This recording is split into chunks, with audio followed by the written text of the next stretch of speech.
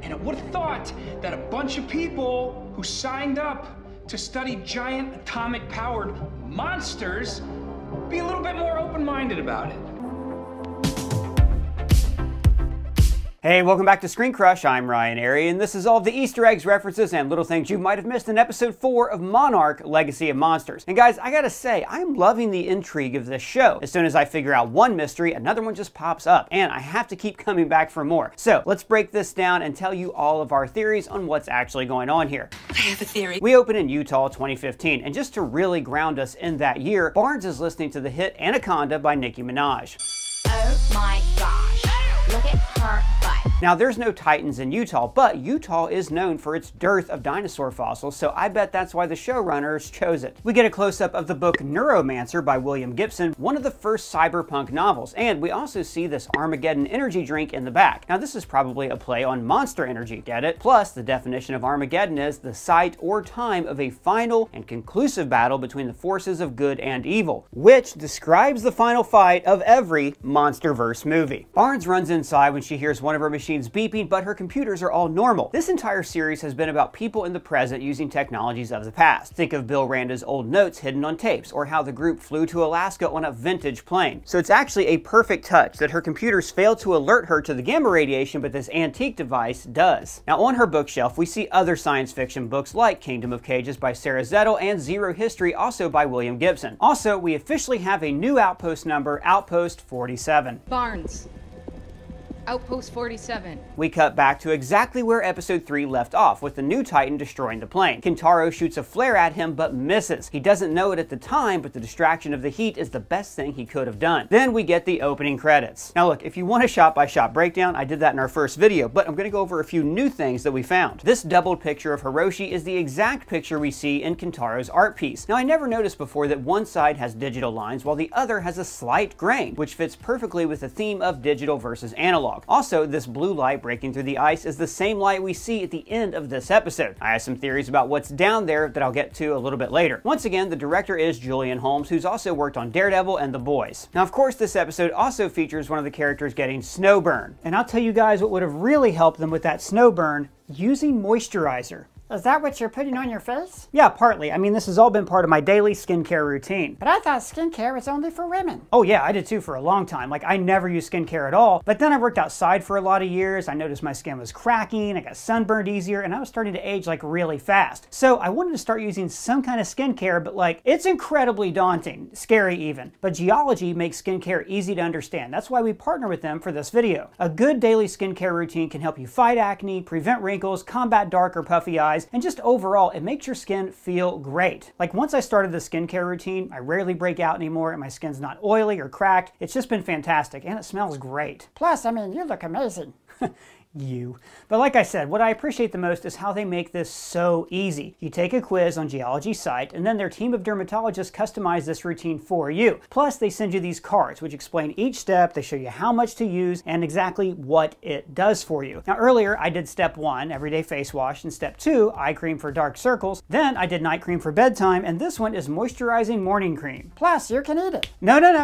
You can't eat it, don't eat it. But I will say that skincare is very important. Geology has more than 7,000 5-star reviews. They've won 26 awards with ingredients that deliver real results. Right now, for a limited time, they're offering an amazing deal. If you use my code or scan this QR code, Geology will give you 70% off your skincare trial set. And on top of that, you get an additional bonus offer of up to 50% off one of the skin, hair, or body add-on products when you add it to your trial purchase. I recommend the deodorant and the body wash.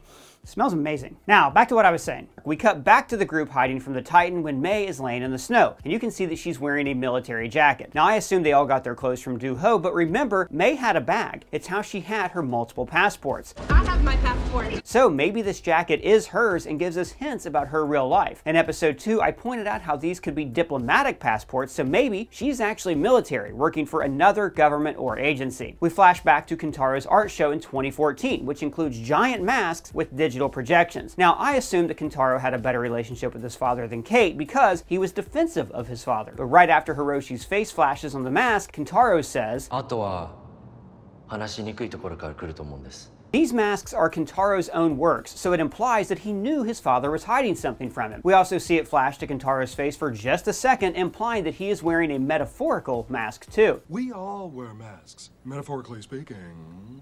I also love this shot of Kentaro surrounded by these giant face sculptures. This entire show, we've seen Titans that are literally larger than life, but in this shot, we see how people they thought they knew or didn't know at all, loom just as large. Kentaro's mom walks in and reads off the description of his art show. ケンタロウのパラレルとインテリア世界への飽くなき探求。それは見る者が持つアイデンティティへの思い込みに一石を投じる。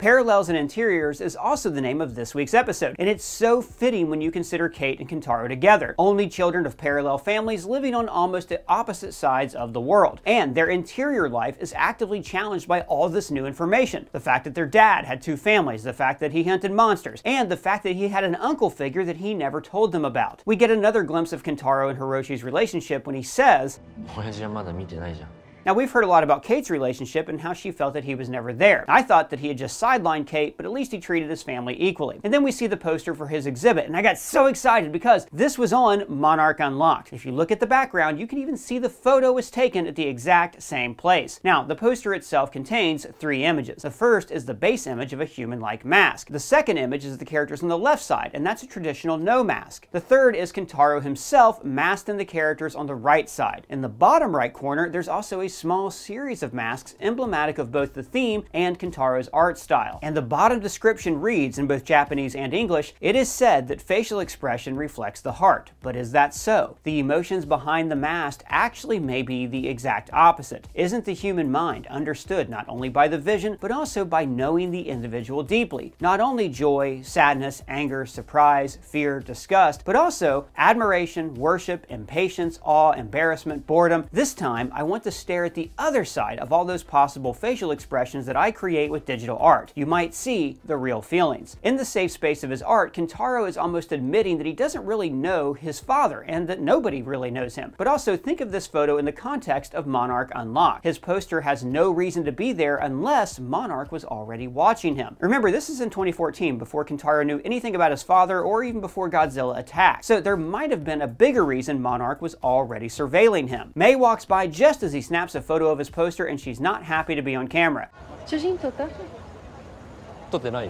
Kentaro and May have this little meet cute, and notice how they're both running from something. Given what we know about May, it's obvious that her sketchy past is why she doesn't want her photo taken. But also, the first thing she asks about is alcohol. Is there wine?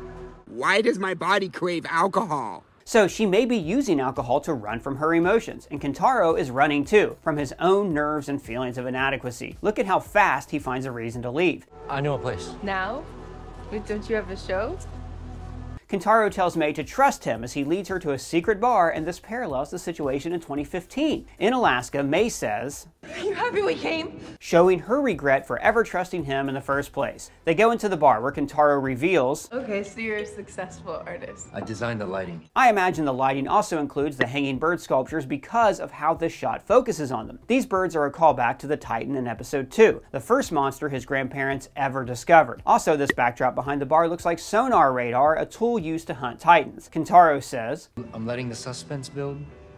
It's all part of the act. Just like his work, his outward presentation isn't true. It is just a mask. When May asks if taking her out was an act, he brings her to his home, aka the interior and true part of himself. And Kentaro's room is filled with masks, both physical masks like we see here and drawings of masks. Unlike his ultra-modern work in the gallery, many of these masks are in the traditional Japanese style, like Oni masks, Hayatoko masks, and Tengu masks. After Kentaro says the art gallery took a chance on him, May says, Come on, that's bullshit. People don't give other people a shot unless there's something in it for them. Now, while it might sound like a cynical worldview, it also reveals more about May's intentions. She happily walks off to a bar with someone she just met, and from Monarch Unlocked, we know that Monarch was already surveilling him. So, could she be spying for Monarch? We cut back to Alaska 2015, where in the distance, Kate sees a glowing blue light. Now, this blue light matches Godzilla's atomic breath, so I'm pretty sure this is radiation from a Titan. Over at Monarch HQ in Virginia, Barnes explains there's pulsar activity in Alaska. Look at the monitor here compared to the one we see on Monarch Unlocked. Now, this is important because the Muto in Godzilla also gave off pulsars, as did Godzilla himself. The last time anyone saw readings like this was right before the last emergence event.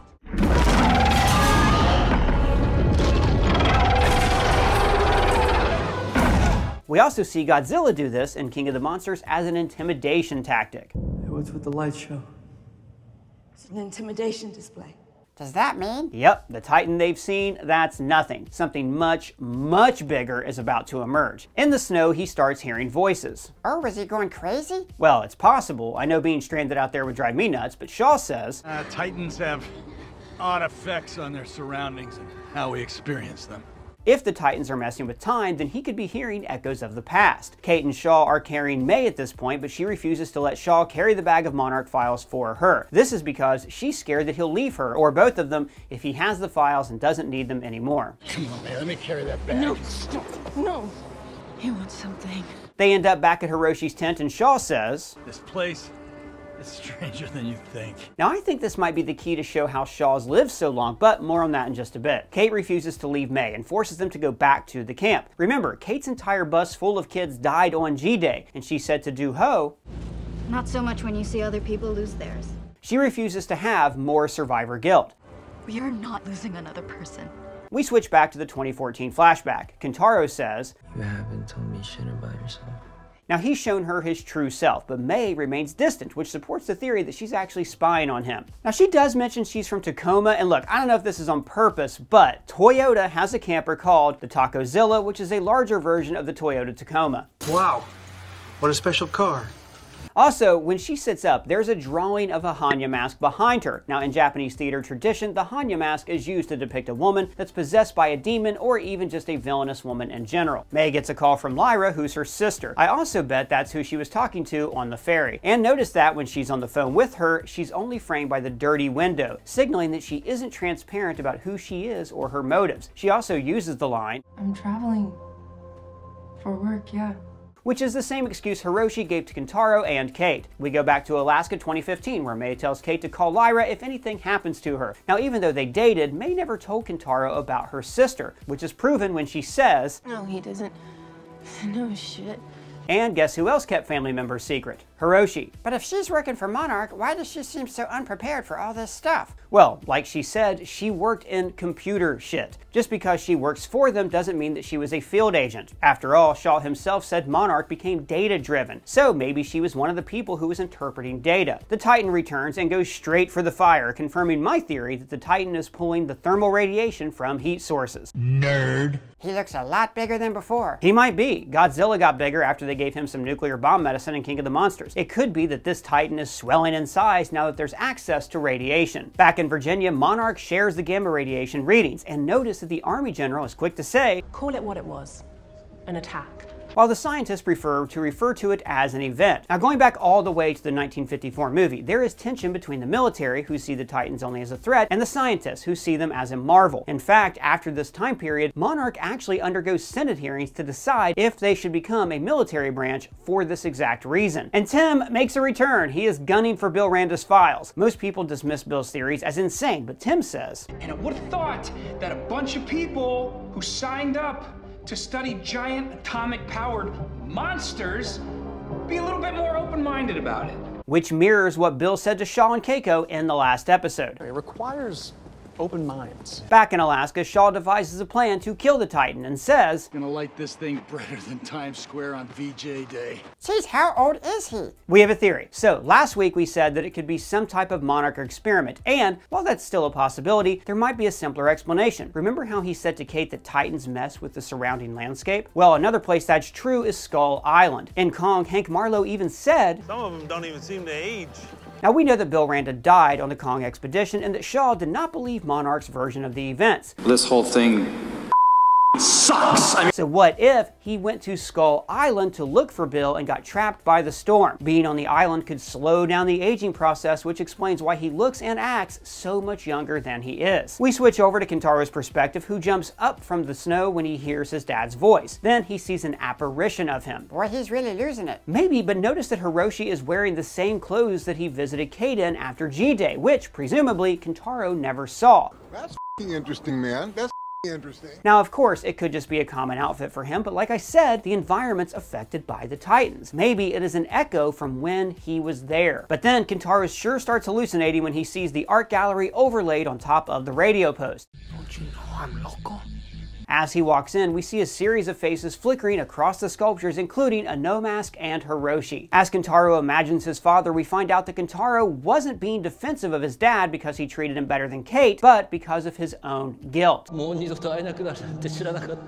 This creates another parallel between Kate and Kentaro. They're both dealing with survivor's guilt. Also, notice how he says, now that explains how Kentaro went from the art show in 2014 to a corporate suit in 2015. He finally comes to when he hears the sound of radio static and looks at how dilapidated the Radio Shack is. The doors open, the windows are blown out, and the phone's even off the ringer. Now we know Hiroshi was there recently because of the pencil shavings, so I think that the Ice Titan tracked him there too, and then he had to flee in a hurry. Shaw, May, and Kate light a giant fire for the Titan, and Kentaro comes in on a helicopter just in time to save them. But as they leave, they see this giant hole in the ground glowing with radiation.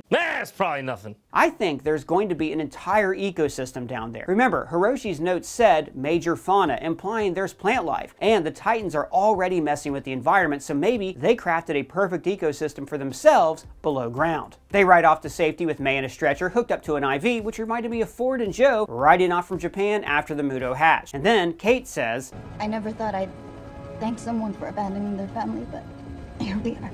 It seems small, but notice that she's finally identifying him as her family, not just her father's second life. You're my brother.